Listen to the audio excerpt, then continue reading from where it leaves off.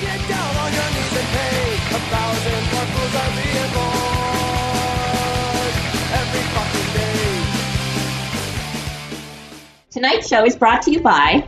During these challenging times, are you concerned that your children aren't receiving a proper education? Has it been weeks since they stepped into a classroom or even opened up a textbook? Is your child starting to get that hateful notion that there are only two genders? We are here to help. Hi, I'm Pamela Sandberg from Santa Cruz, California. I am a two-time Educator of the Year recipient in Santa Cruz County, and I'm here to speak up for our future, the children. Children today are stuck at home without access to the educators responsible for shaping their minds on a daily basis. What kind of messages are they absorbing in this vulnerable state? Without teachers to educate them on the values of genderqueer studies, redistribution economics, and the perils of American colonialism, how will today's children learn to become the responsible global citizens our future demands? Educators need your support now more than ever, or we risk our country devolving further into capitalism, sovereignty, and bigotry disguised as free speech. That's why we need your support to ban homeschooling and only allow certified public educators like myself to shape the future of America. Because nothing is scarier than a generation raised by hateful breeders like you. Call 1-800-REEDUCATE for more information on how you can stand up for modern educational standards today. Hello and welcome to episode 27 of The War on Morons, where we speak truth to stupidity. I'm Jay. And I'm Anissa. And it's officially month 5 of the craziest year in human history. Alright, maybe that's being a little hyperbolic, but things sure have been interesting as the country starts dipping its toes into the cesspool of normalcy once again. That's right. Just because your governor's letting you leave your house doesn't mean the morons aren't still out there. And if you don't believe us, have you been on the roads lately? Like, is it just me, or did everyone in America forget to drive after a month and a half in quarantine? Oh, I know. I've completely forgotten how to drive. It's a war zone out there, people.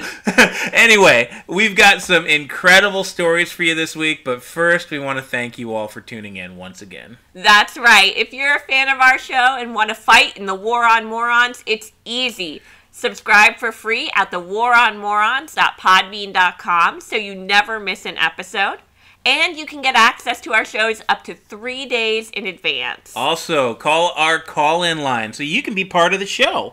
The number is 813-906-9099. Call in live or leave us a voicemail because we want to hear from you.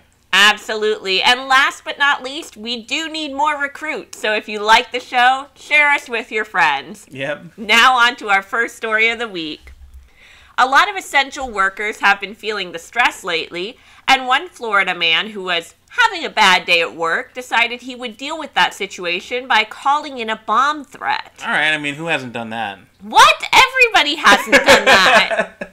What kind of job does he have? He's a construction worker who was on a site in Wellington, Florida, and he thought this would be a good way to get the day off. That's like okay, so you're a construction worker and you're calling in a bomb threat. Right.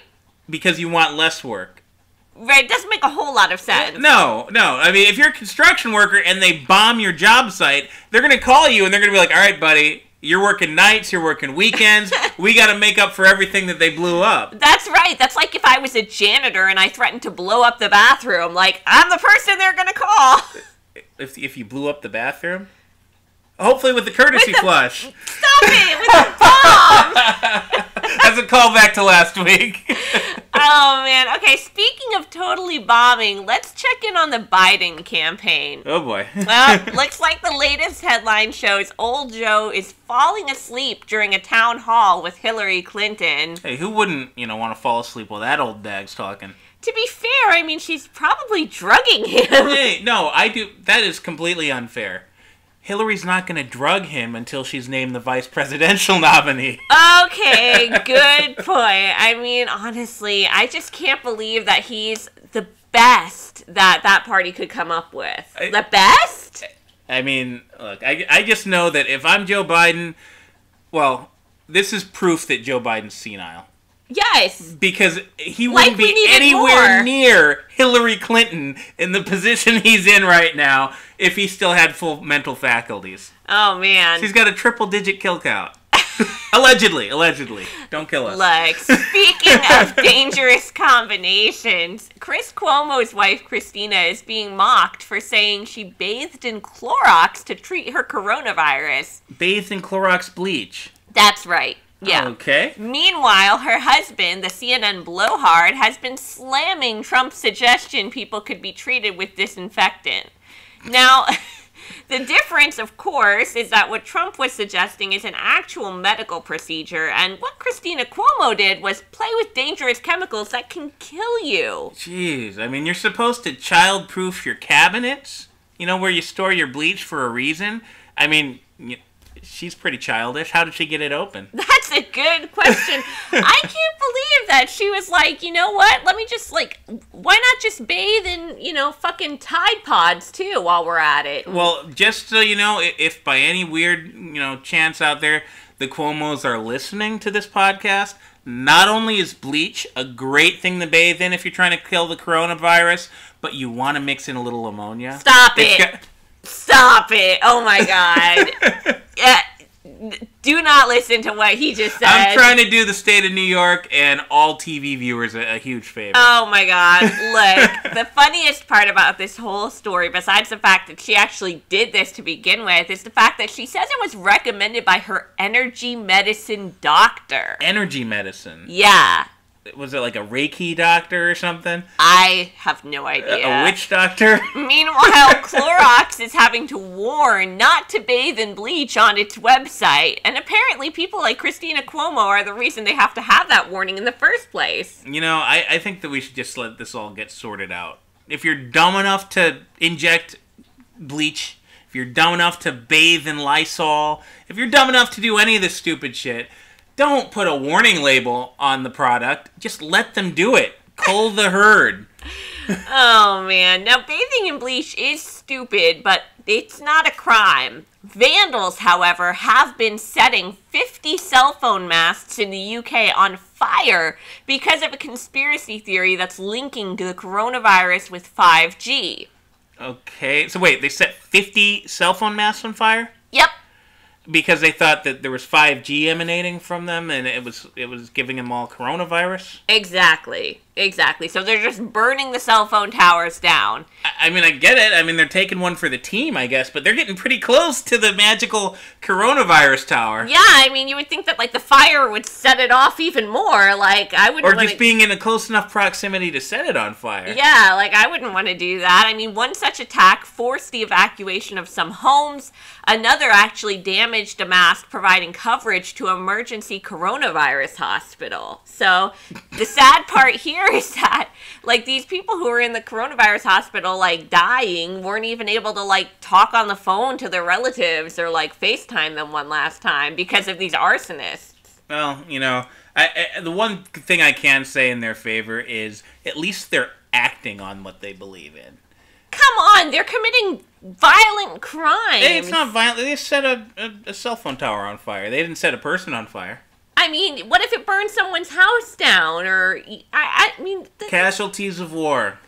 Stop it. Come on. That is so ridiculous. I just don't understand. Fight the power. Nope.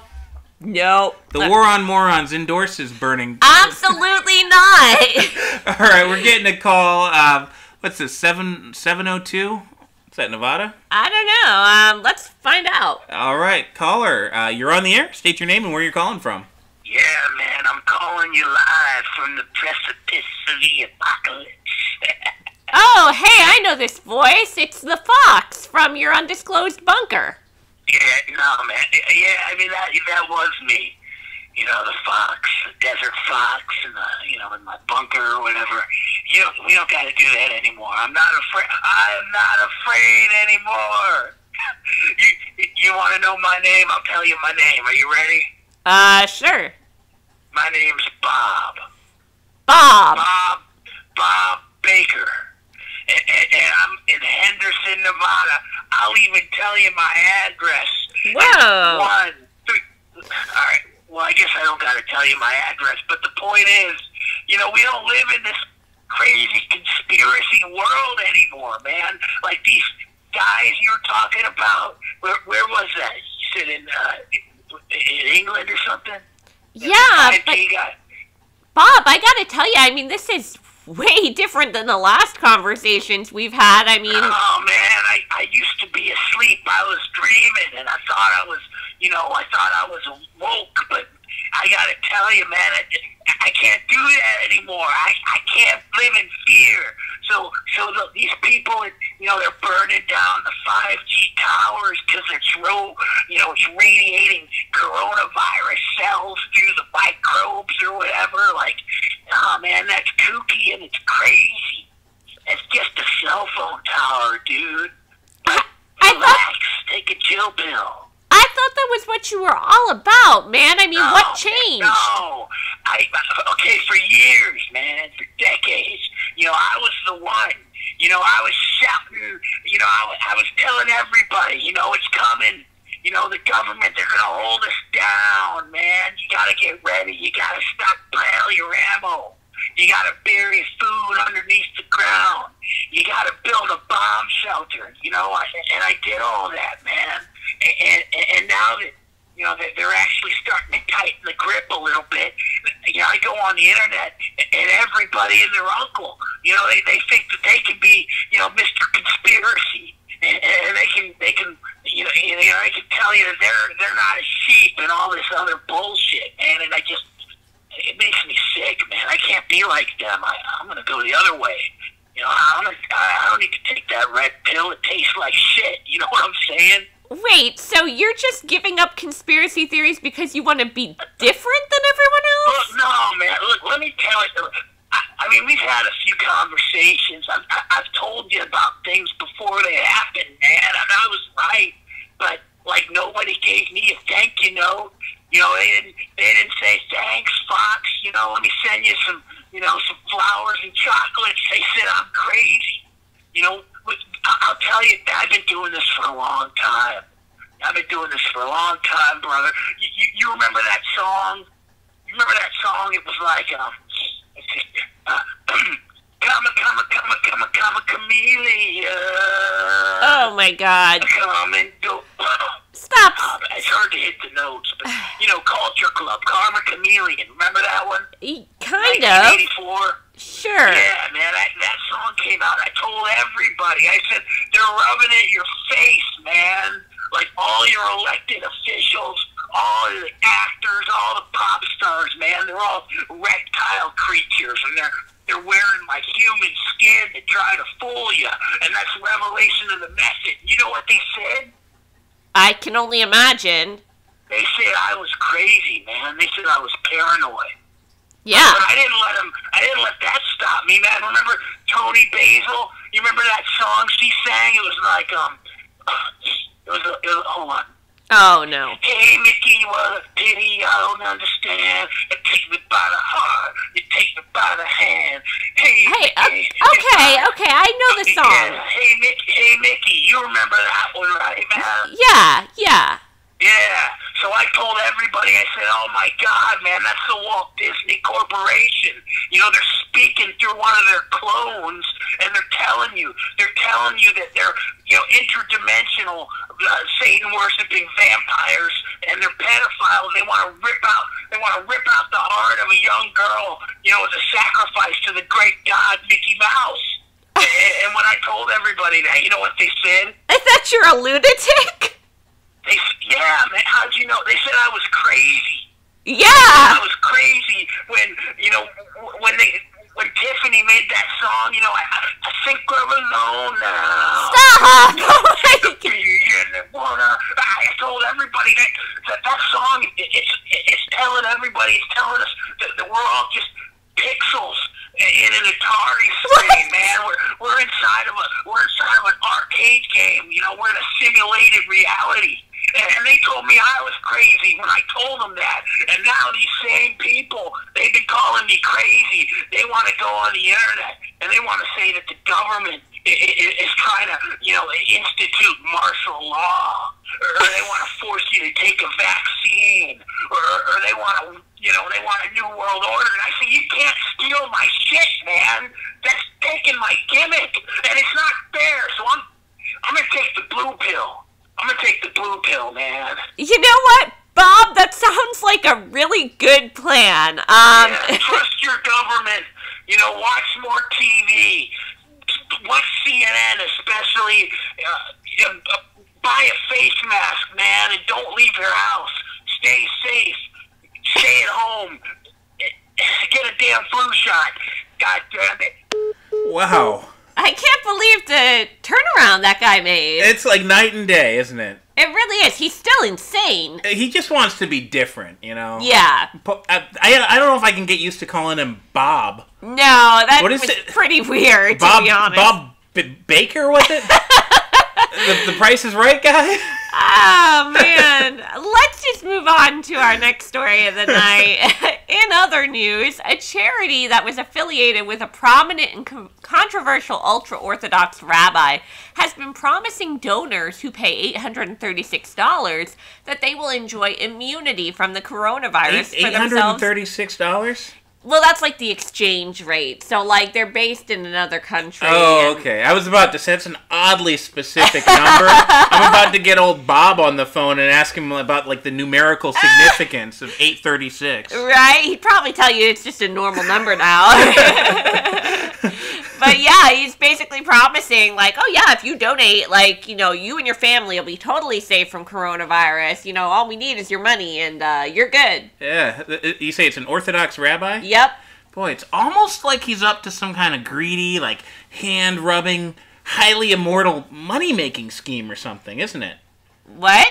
Oh, no. Those people would never do that. Stop! Oh my god! I didn't say anything. You are so bad. Honestly, I just think it's crazy how, like, people will take advantage of other people. You know, they'll prey on the fear in, like, the most blatant ways. Like, obviously, if donating money could make you immune from coronavirus, like, everyone would be doing it. But it's clearly a ploy. Is anybody falling for this? Yes, the U.S. government. I mean, how many trillions have they thrown at this stupid thing? True. But yeah, you make a good point. I can't believe the amount of scams that I'm seeing. When, you know, like when we're doing show prep, or we're looking at these stories, it's just another scam after another, tricking people into thinking they can pay money and make this, like, illness go away. Right. Like, clearly, if anybody had the cure for this, we'd already... You know, we would be able to leave our homes, go to Walmart, wouldn't have to wear face masks. Like, come on, guys.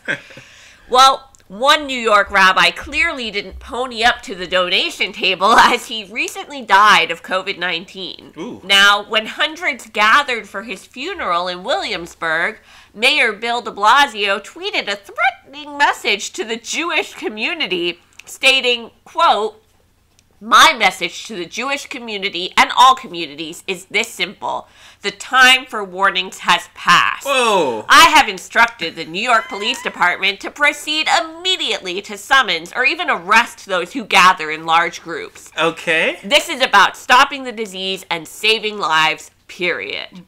Boy, you know, I try not to be too, you know, I try not to make these ridiculous historical comparisons too often, but, you know, you kind of sound like Hitler, Bill. Right! Like, come on! I just don't understand how he thought that singling out the Jewish community would be a good idea, like, regardless. I'm sure that's going to play really well in New York. They're going to be lining up to, you know, to re-elect this guy. He's really coming under fire for this one, and his defense is like, oh, of course I was fired up, like, I'm seeing people's lives are at risk and blah. It's like, come on, you were so tone deaf when you tweeted this. Like, politicians should not be tweeting point blank, period. Look here, Jews. Stop it. Don't make us put you in camps. Unbelievable. Like, he might as well have said that. Might as well have. Well, I'm just glad he did it because I am ready to see the end of Mayor Bill de Blasio's reign. I don't know. He's given us a lot of great content. True. Well, after he's done being mayor of New York, he'll probably run for president, so... I don't know. I don't think his popularity's at that level yet. Hey, he's tweeting. He's crazy. I mean, he's obviously next in line. And if you think that Mayor de Blasio's popularity is crashing, get a load of this next block of stories. In China, a new driver crashed his car off a bridge and into a river just 10 minutes after passing his driver's exam. Okay, so does that mean that he gets to still keep his passing grade, or are they going to, like... I would hope that he doesn't. I mean, the inexperienced motorist was actually reading text messages from his friends congratulating him on passing his exam when he took his eyes off the road. Okay, well, I mean... You know how many frickin' characters there are in the Chinese language? No, I don't. There's like 50,000 characters. Jeez. I can only imagine that reading text messages as you're driving around is a little bit harder over there. Yeah, no kidding. And I mean, honestly, if you view the video or even see the picture of the crash, like, it's the stupidest thing in the world. For one, you shouldn't be texting and driving. I would think they'd cover that in the driver's exam. But two, this bridge that he was on has no guardrails. Like, literally, if you move it's like in Mario Kart, where, like, if you go off the Rainbow Road, like, you're falling into space. Like, that's what this bridge looks like. Yeah, well, I mean, to be fair, he's probably really excited. Yeah, I mean, I guess so. If you're really excited to be driving, maybe you should focus on driving. Not only was he no longer riding a bicycle, but they actually let him have his own phone. You know what? Let's just move on, because that's clearly not the only stupidity we're seeing from people on the roads this week. In New Jersey, a driver crashed head-on into a pole after passing out from wearing an N95 mask for hours. Oh, that's great. So he's wearing the stupid face mask because he's afraid of an invisible virus. Right, he's alone in his car wearing the mask. Like, I don't get it. And this is probably listed as a coronavirus death. Did he die in the crash? I don't think so. Police do believe that he lost consciousness while behind the wheel from a lack of oxygen and breathing in excessive carbon dioxide thanks to the mask. But at least he was safe from the Rona. Oh my God. Our final story in this block is definitely the worst. In Minnesota, a man who was driving his Mustang was arrested after he actually led the state police on a high-speed pursuit because he, quote, thought they wanted to race. Apparently they did. I mean, they chased him down, right? I think they probably gave off some pretty big indicators that they were not looking to race. I mean, according to the press release, 25-year-old Musab Al-Hussein was clocked by troopers going 120 miles an hour in a 70-mile-an-hour zone. Now, his red Mustang was chased for 25 miles with troopers throwing stop sticks twice before the pursuit ended. I don't know, I'm thinking, like, maybe you could think they're wanting to race until they get on the freaking loudspeaker and say, pull over your car now. Like, that's a pretty big clue, right? No, they're just trying to trick him. He's not going to fall for that shit. What about the stop sticks? Like, wouldn't that maybe be an indicator? Yeah, he's probably, grew up playing Mario Kart. They're lucky he didn't throw a turtle out the window. Wow. A lot of Mario Kart references here. Folks, we are not living in the Mario Kart world. Like, when you're out on the roads, please drive like a normal human being. Yeah, that's what she says. I drive around with bananas. I drive around with turtles. I drive around with glowing star... All right, moving on. Oh, actually, look at that. We're getting a call. Oh, okay. Hello, caller. Why don't you tell us your name and where you're calling from? Hi, this is LueEllen from Plano, Texas. Oh, LueEllen, how you doing? I'm doing just peachy.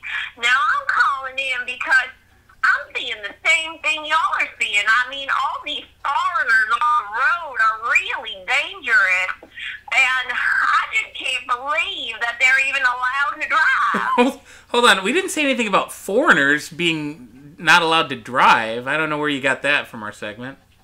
Oh, yes, you did. You were talking about that Chinaman texting and driving. I mean, I don't know where he got the idea that he could take his eyes off the road. He can barely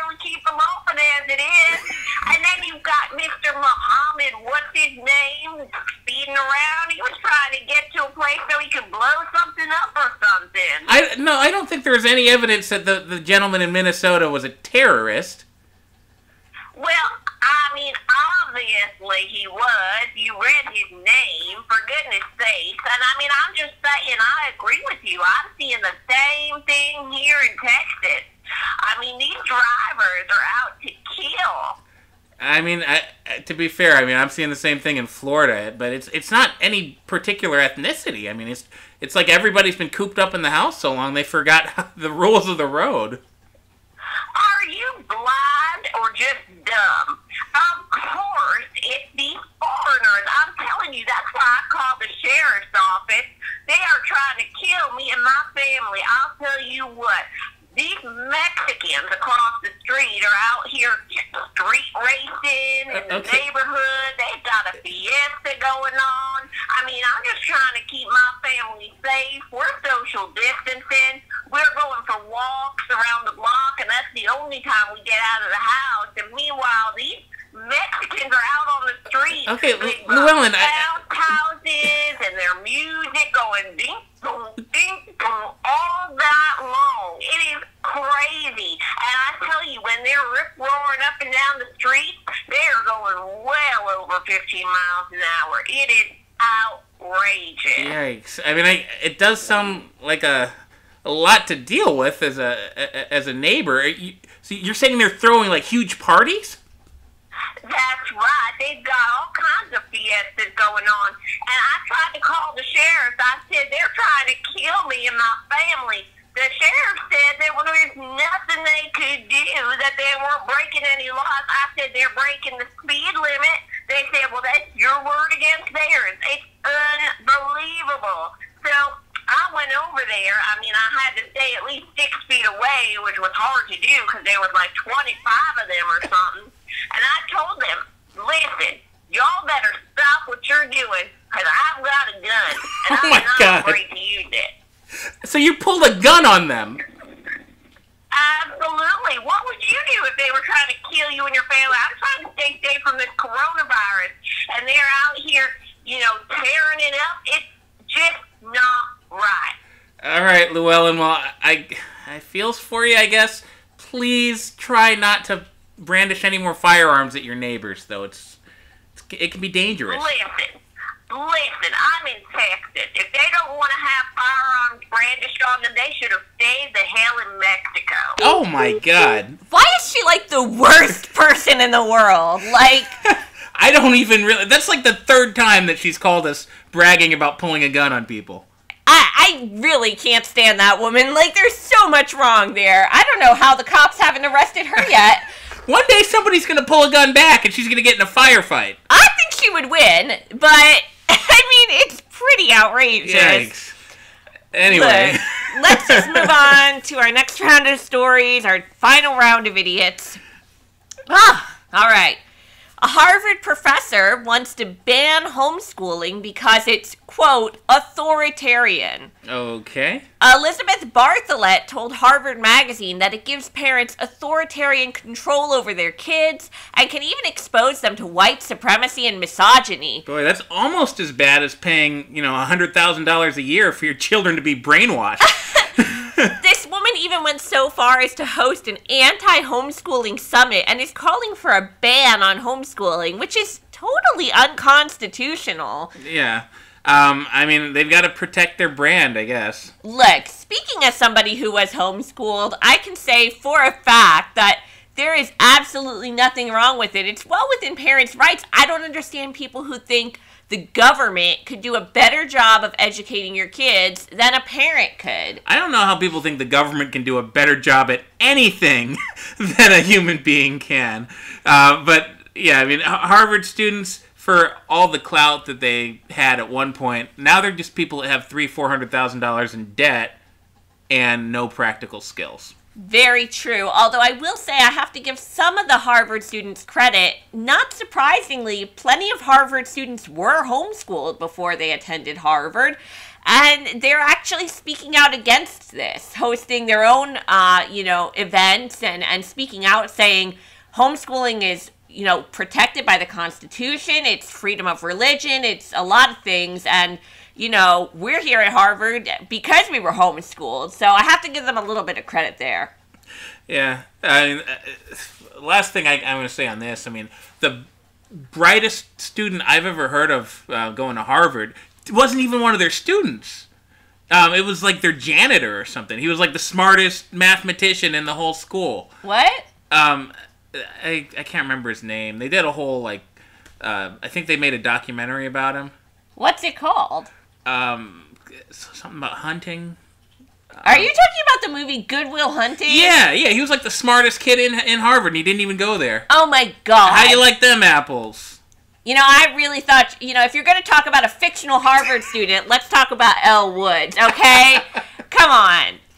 Moving on. While we're on the topic of unqualified parents, a 27-year-old mom broke both of her ankles trying the popular Oh Na Na Na TikTok dance challenge. All right, what a way to waste hospital resources. They've got this health crisis going on, supposedly, and then you show up there and you're like, no, I don't have the Rona. I just broke my frickin' ankles doing a TikTok dance.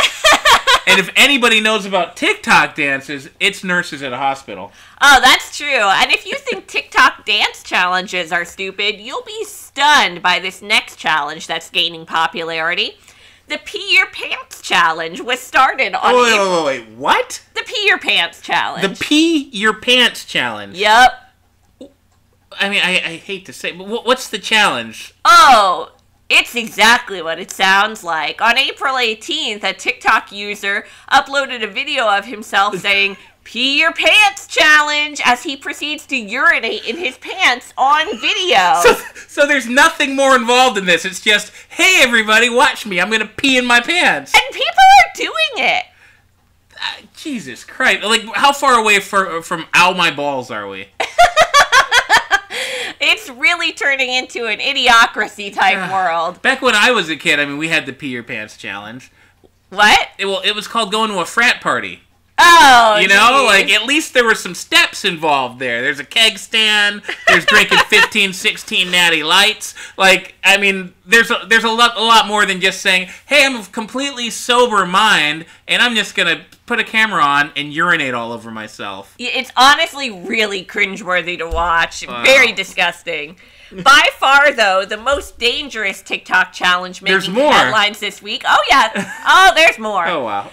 It's the Nutmeg Challenge, which is going viral yet again. Let me guess. It's you got to hit yourself in the nuts.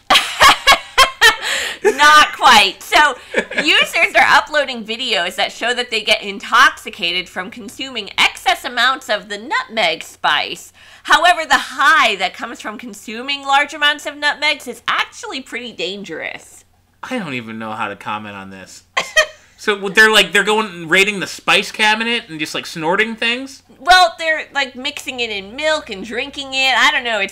Sounds pretty disgusting to me, to be honest. God, why don't they try the clean your room challenge? Right? Or the shut the fuck up challenge? Or the read a book challenge. Come on. Speaking of stupid things to do on the internet, a Florida man says he bought 203 URLs protesting coronavirus shutdowns in order to troll conservatives. Now, his plan was to resell them and turn a pretty profit. But now, the self-proclaimed liberal is getting harassed online by his own kind, who have mistaken him for a conservative protester. Oh, that's amazing. So basically, he wasted a bunch of money just to get abuse from his fellow liberals. He racked up a $4,000 credit card bill, and he's found absolutely zero buyers for these websites. Nobody wants them. Yeah, it says that they're reopenmichigan.com and stuff like that. Yep. It's because conservatives don't waste all their time protesting on the internet. They actually try to get things done. Right. Like setting 5G towers on fire. Okay, you know what? If he wants to waste $4,000, he could have just donated to the Bernie Sanders campaign. Oh, man. Well, people are pretty divided here in Florida on whether or not to reopen the state after, everything happened with COVID-19. And one man, who is dressing as the Grim Reaper, promises to haunt Florida's reopened beaches in protest. Okay, so he's just wearing a freaking Grim Reaper costume and Yep. walking around in the beach in Florida Exactly. in May. Right. This guy's gonna get heat stroke. Oh, yeah. Yeah, and I mean, he's an attorney, so it's not like he doesn't have better things to do, but instead, he's, dressing up in full Grim Reaper garb, and he's actually tweeting a photo of himself doing this, stating, "Many of you have asked if I'm willing to travel around Florida wearing Grim Reaper attire to the beaches and other areas of the state opening up prematurely. The answer is absolutely yes." Okay, so he thinks that the beaches aren't safe and that nobody should be going there, right? Right. And his dumbass is going there every single day. I bet he got his law degree from Harvard. I bet so. Oh, man. Looks like we're getting another call. This ought to be good. Yeah, 206, Seattle. All right. Hello, caller. Why don't you tell us your name and where you're calling from? Hey, it's me. It's very helpful. And I think we're in Everett today. Very helpful. Yeah, from the Dr. Dingo show. How are you? Hi. I remember you. What are you up to? I'm helping Dr. Ding Dong. Because I'm very helpful. I always help out. Look, if you're going to try to play some disturbing footage, I mean, we're not going to put up with that anymore. No. This isn't on the TV. We're on a special mission. We've been driving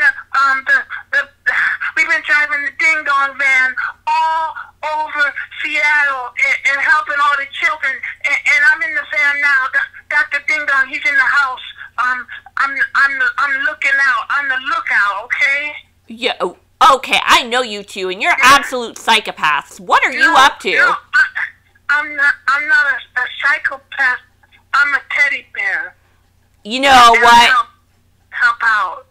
What are you doing? What are you doing? Well, I heard you talking about the man in Florida that's trying to tell people not to go to the beach. Because even though the governor said to go to the beach, it's dangerous because there's a coronavirus. And that sounds a lot like what me and Dr. Ding Dong are doing to help people in Seattle, okay? So what, you're going around in some creepy van and scaring people?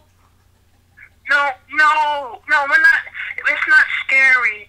No, we're helping the children who, if their mommy and daddy are not being safe, and if they're trying to go outside and they're not being social distancing, then we help protect their children. Okay.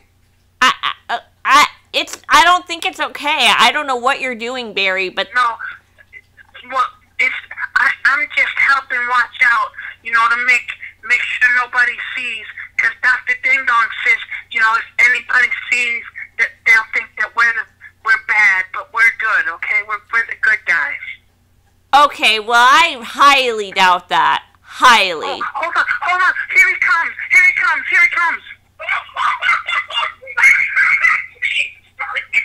Barry, What the hell is going on? we're on the radio. Let me say hi to our friend. Hi, everybody. It's Dr. Ding Dong. What? How are you today? Dr. Ding Dong, what's that noise in the background? What's going on?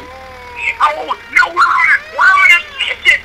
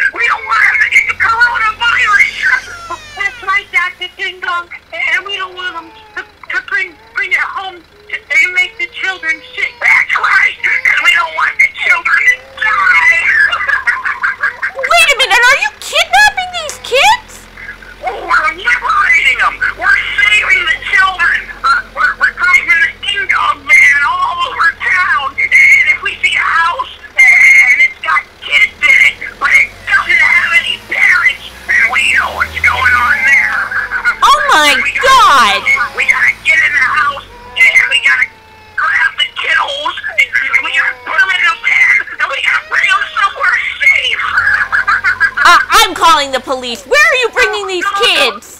Oh, we're bringing them to Ding Dong Land, because there's no coronavirus in Ding Dong Land.